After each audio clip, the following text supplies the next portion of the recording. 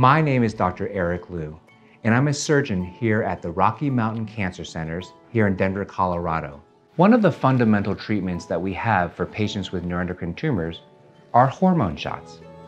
It sounds pretty benign, but it's actually an amazing therapy. There are two types of shots that we use. One is called Octreotide, and the other is called Lanreotide.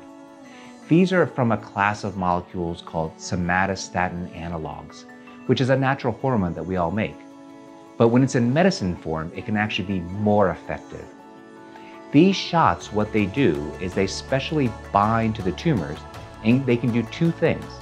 They can tell the tumors to slow down their growth, and they can tell them to be quiet for making hormones.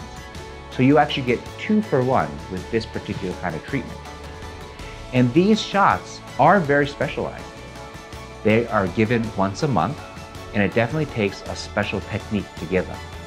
Thankfully, many offices around the country can give the therapy. So even if you're traveling from a long distance for us to take care of you, you can still have your treatment at home with your local oncologist. Call my team today for an appointment.